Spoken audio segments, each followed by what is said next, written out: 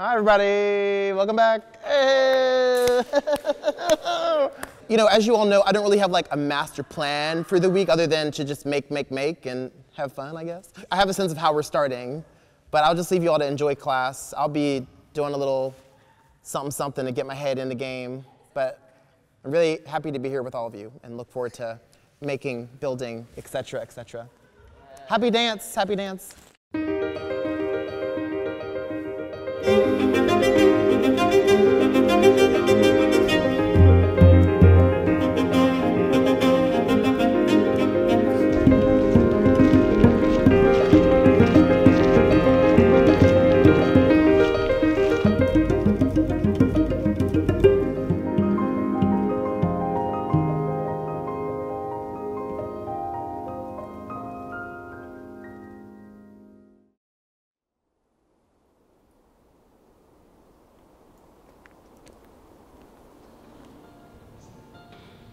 I think there's so much really to think about with the company coming back together for the first time, and today being that first day. I'm trying to be aware of the dancers' energy. I'm trying to be aware of my energy. I'm also trying to like ride this weird balance of like making sure that we're being super productive, because this is the only time that I'll probably be with everyone really in a studio until maybe 2021.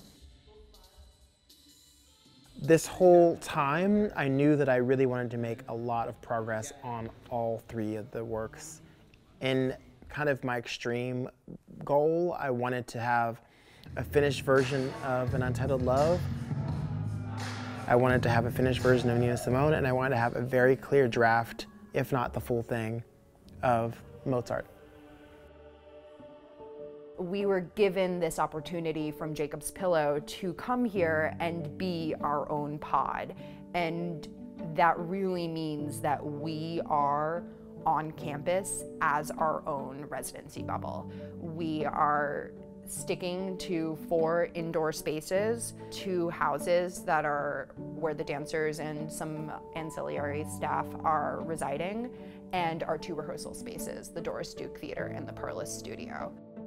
We took the measures that would clear us to rehearse without masks, making contact, kind of all of the things we're not yet ready to do in New York when we're not in our residency bubble. That said, if somebody wants to wear a mask in the rehearsal space, we are completely encouraging that. I think coming back now in the midst of all this chaos that we're all kind of just in right now, it's really assuring that there is a safe place that we could still have that freedom or feel free. Very grateful to be in the space and very grateful to be learning and able to dance and move my body in full capacity.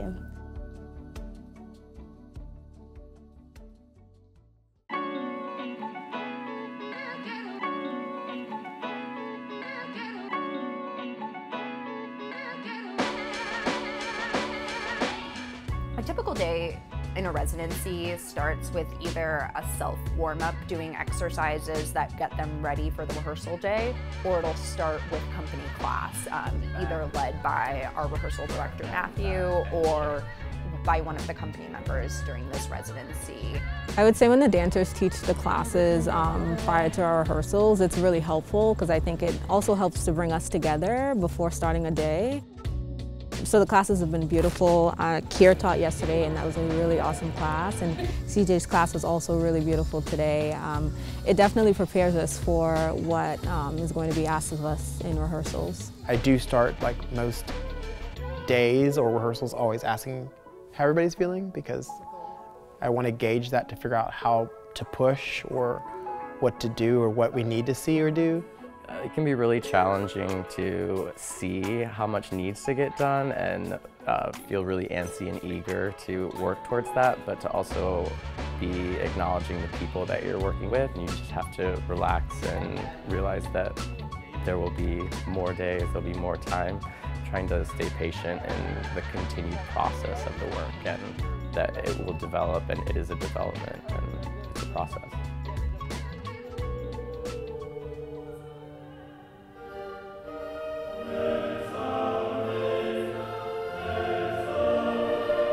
Today we have been working on a lot of Mozart stuff. I think just investigating more of the characters in the piece, also getting used to the new dancers in the space as well, kind of creating memories with them, an atmosphere with them. 5 and 6 and 7, we go right left shoulder up. The more and more I watch the videos of the work, I see different dancers stand out to me and different themes start to evolve for me. Jay was a dancer that really stood out to me.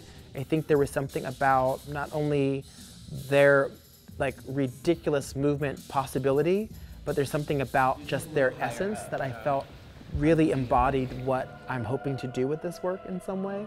Ironically though, this Mozart work is one that is really driven by a lot of intention and direction, not necessarily choreography per se.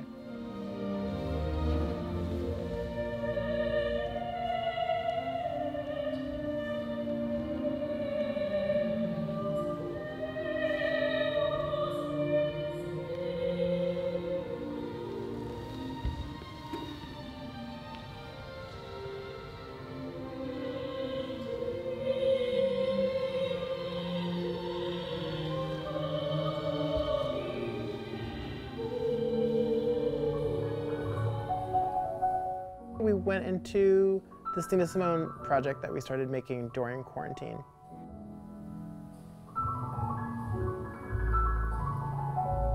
It was my first time seeing that all together because I could never have the dancers all in the same room. I started making the Nina Simone suite when I knew that some of the women from the company were going to be doing another repertory work that wasn't going to include everyone else. So knowing who was already cast in that work, I wanted to focus on those other dancers for Nina initially.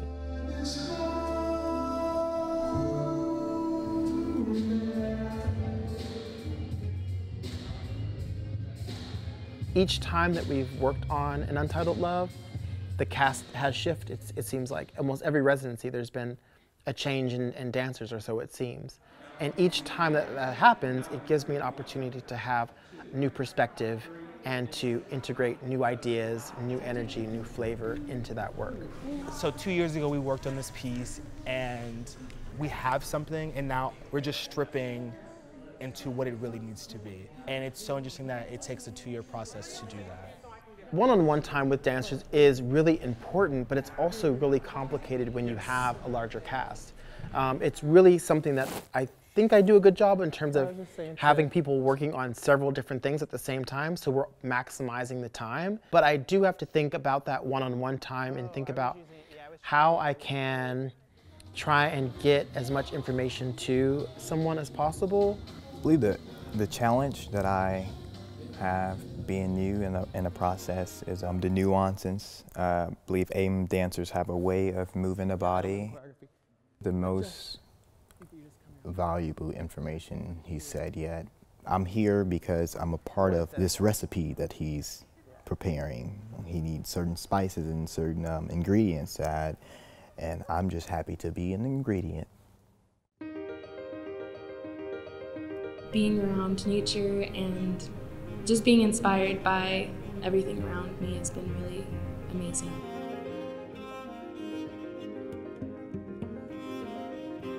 Kyle always has a destination to reach, and he's always discussing with us about that destination.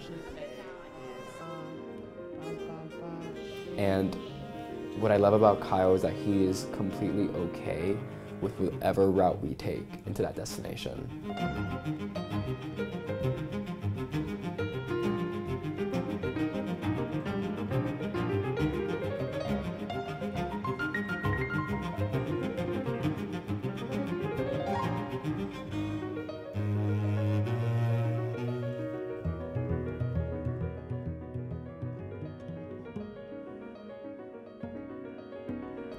I don't have there was something weird that happened when you sent both 2 videos to me, Maddie. So only one. I also have like a little pile of some like A.I.M shirts and tanks sweatshirts that I can't fit anymore because COVID's real. And there's that hoodie thing that you wanted, so there's stuff over there. You're welcome to take it. Just gonna hold it again, sorry. Wow. Just landed right on my phone. Okay, I see you. Okay. I'll let you do you.